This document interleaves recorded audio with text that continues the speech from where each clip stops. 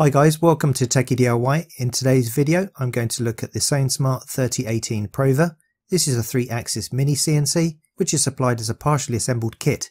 The two frame sections are pre-assembled and the remaining assembly consists of bolting the frames together and installing the wiring. The printed instruction manual is very good and it covers the assembly of the kit and the software installation. Parts are labelled and referenced in the manual and the tools needed to build the kit are also supplied. The frame is made from 2020 and 2040 aluminium extrusion, along with aluminium front and back plates. The axes are driven by 8mm lead screws and NEMA 17 stepper motors. Support is provided by 8mm rods and linear bearings. The table is one piece of aluminium measuring 300 by 180mm, and the effective milling area of the CNC is 260 by 155 by 34mm.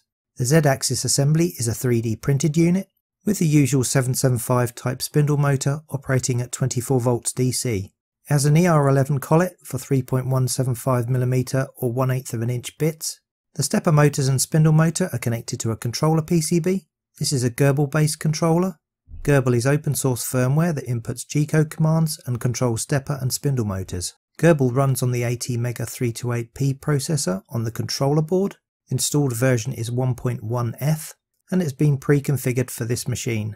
On the PCB there is a power switch, DC power socket and a USB connection for a computer. The USB connection makes use of a CH340 USB serial port chip, and so the computer will need to have a CH340 driver installed. There is also a connection for an offline controller. This can be used to control the machine directly instead of connecting it to a computer. The kit is supplied with a microSD memory card and USB reader. This is used to transfer G-code files from a computer to the offline controller. It also contains copies of the manual, software, configuration and example G-code files. One thing to note is that the offline controller does not function in the same way as a pendant. It cannot be attached to the CNC at the same time as the computer. There are also connections for the stepper motors, spindle motor, an emergency stop switch, a probe for automatic Z-axis height setting, and limit switches. Limit switches are installed on all three axes. They're used to prevent the axes moving beyond their physical limits, and also for homing, which automatically sets the axes to a repeatable 0 position. The limit switches are connected to the control circuit via optocouplers, and so are the stepper motor drivers. The drive current for each stepper motor is preset, but it can be changed by adjusting the potentiometer. The final set of connections are for a laser module, which is not included. The power supply is a brick type, with a C8 figure of 8 input connector. It's suitable for 110 or 240 volts input, and it has a 24 volt 5 amp DC output. Moving on to the build, starting with the Y-axis base.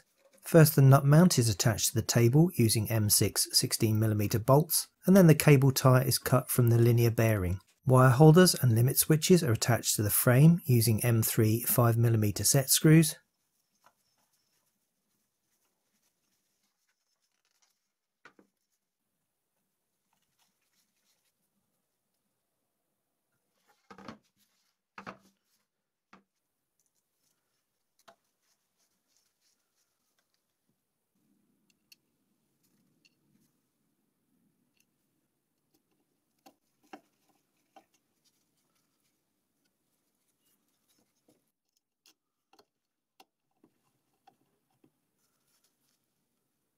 Once they're installed, the operation of the limit switches is checked.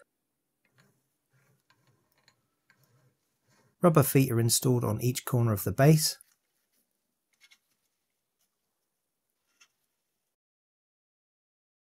Limit switches and wire holders are also installed on the gantry.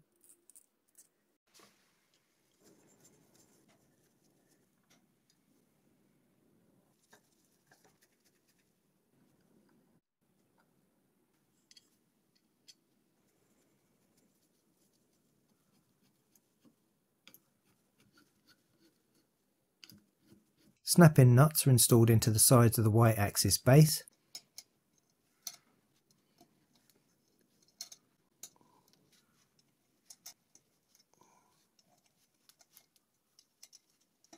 And the acrylic tool is used to space them correctly.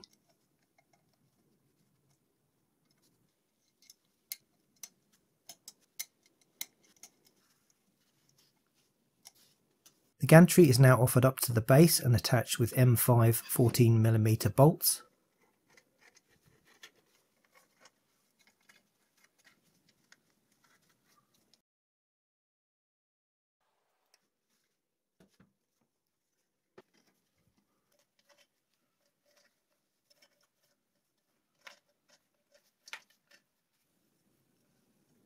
The collet is installed into the collet holder.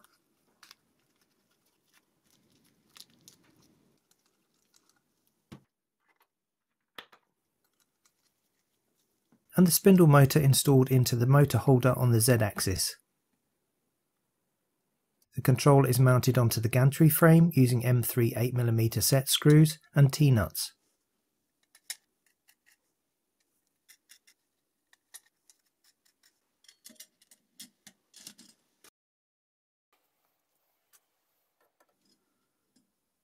The T-nuts turn and lock as they're tightened. Next, the acrylic side plates are attached to the frame using M5 10mm bolts and T-nuts.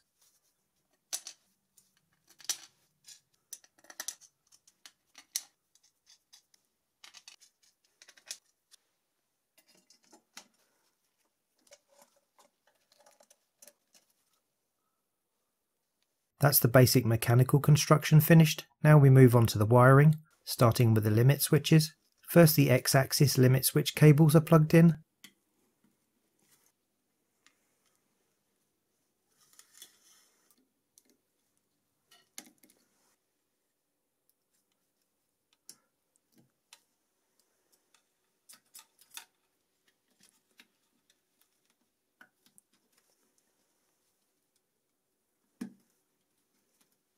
Then the Y-axis limit switch cables.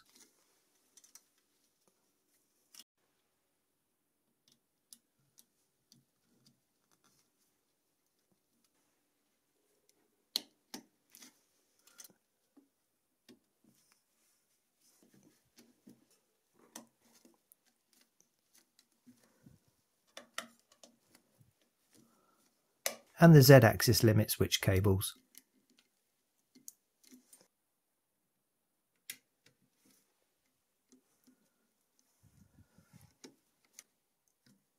Next, the stepper motor cables, starting with the X-axis, and then the Y-axis, and the Z-axis. The spindle motor cable is installed.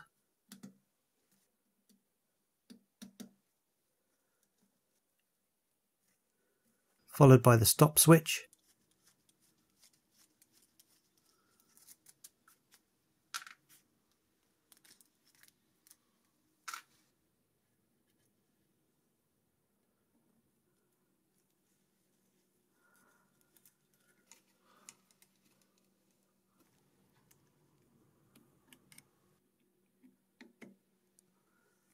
Now we move on to the cable management using the nylon braided tube.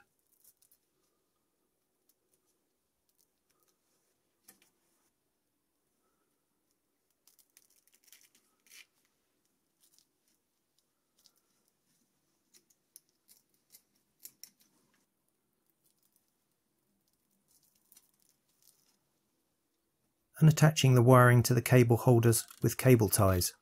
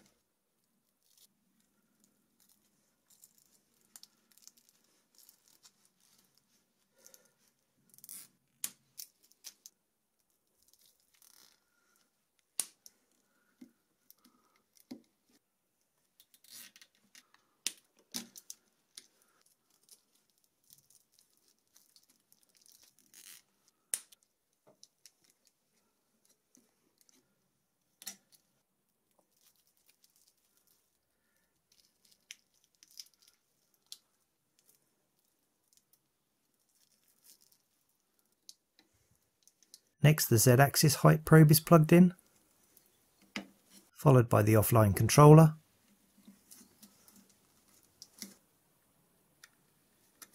The power supply is plugged in.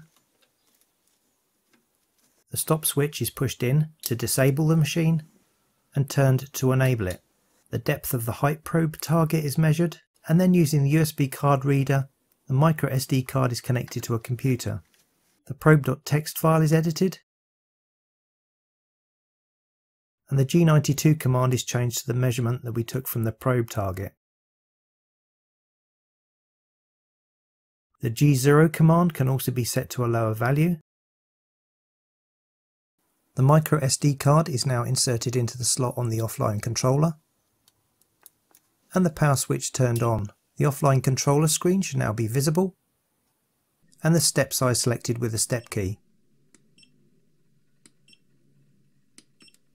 The arrow key should now move or jog the axis in the correct directions.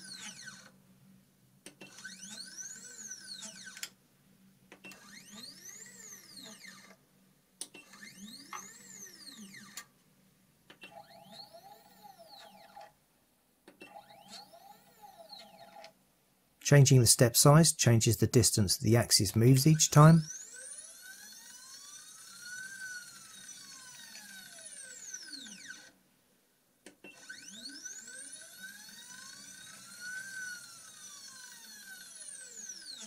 The select key moves between the menu items, and enter selects the menu item. Selecting the home menu item initiates the homing cycle. This sets the home position to the bottom left and the Z-axis to the top.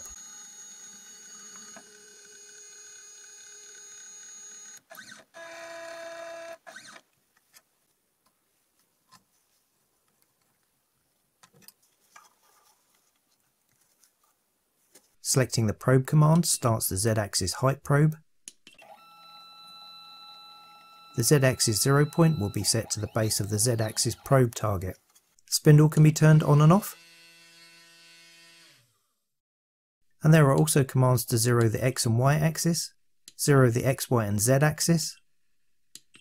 Reset Grbl, you might need to do this if you enable one of the limit switches, and to exit the menu press and hold the Enter key. To lubricate the lead screws I use white lithium grease.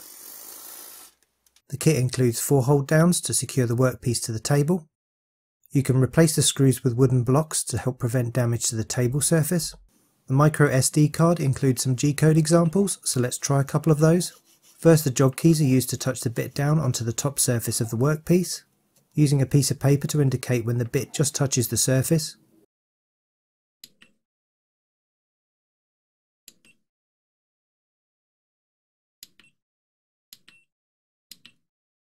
The X, Y and Z positions are then zeroed.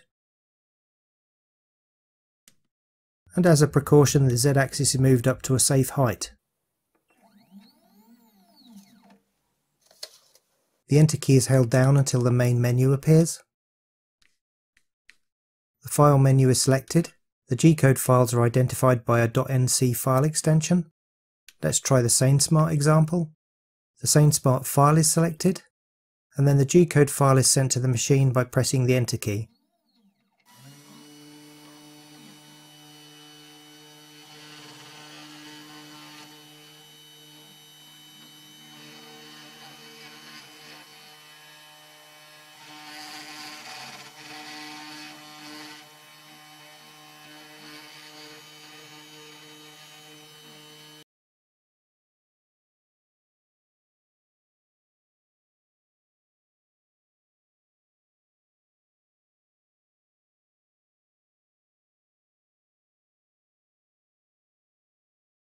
After a bit of a cleanup, this is what it looks like. For the next example, the Z-axis height is set with the height probe.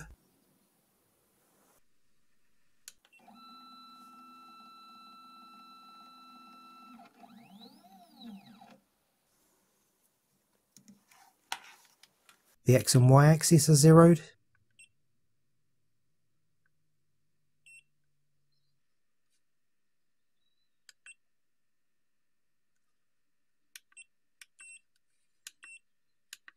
The wheel G-code file is selected and sent to the machine.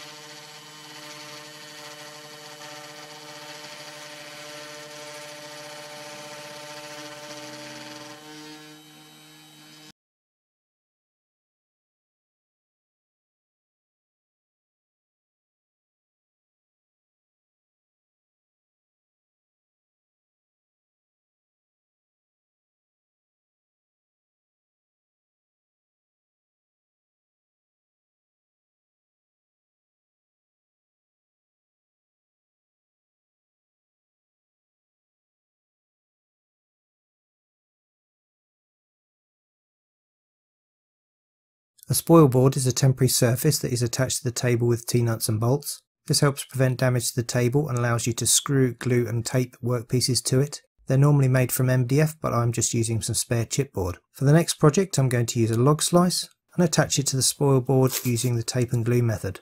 Painter's tape is applied to the spoil board and to the bottom of the log slice. Activator is sprayed to the workpiece side and CA mitre adhesive to the spoil board side. The workpiece is pressed down onto the adhesive and it forms a very strong, almost instant bond. Next we need to turn our designs into G-code. For that we use CAD software. There are lots of options available, but a good choice to start with is Easel from Inventables. You just need to sign up and then access the application from the Inventables website. This is the screen you're presented with when you start a new project. First select the measurement units, then the machine work area,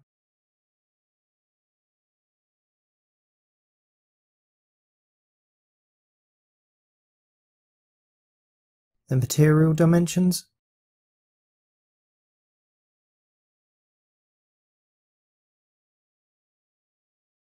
and the bit size.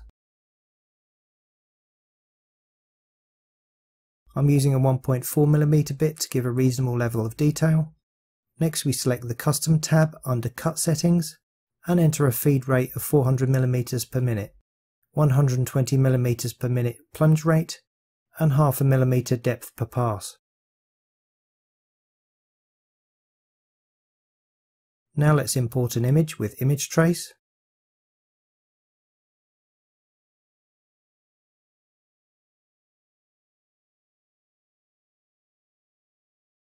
Set the cut depth. Select the Shape tab. Change the size and the position.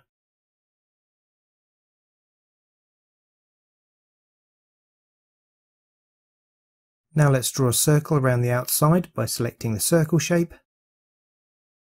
changing the position,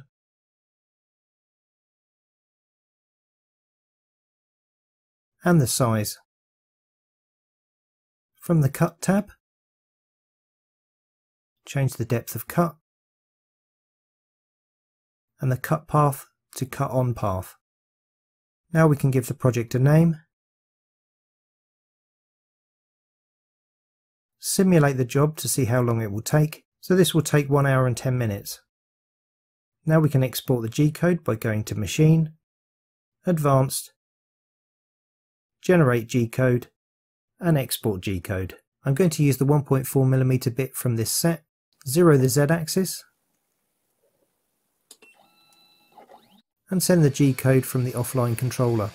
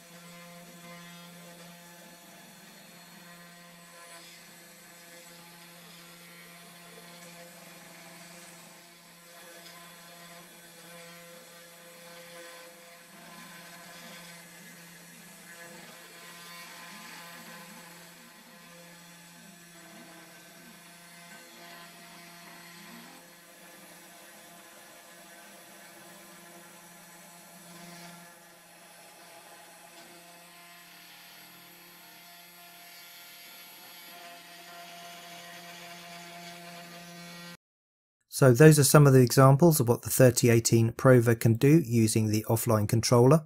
In part 2 I will demonstrate the PC software installation, configuration and operation.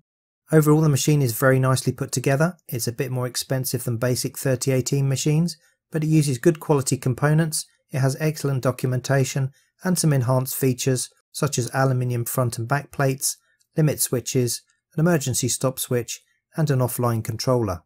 The controller is loaded with Grbl 1.1, which means it can be used with the latest versions of open source software without having to perform an upgrade procedure. Sainsmart provides technical support and there is a Facebook user group where you can ask for help and look for inspiration. The limitations of the machine, in common with other 3018 machines, are the working area, which limits the size of the workpiece, and the spindle power, which increases the time taken. However, it is capable of milling a surprising range of materials such as wood, acrylic, printed circuit boards and aluminium. Overall, I'm happy to recommend the 3018 Prova. It's a good low-cost entry-level machine on which to learn about CNC machining. If you've got any questions, please leave them in the comments below. Thanks for watching and see you again next time.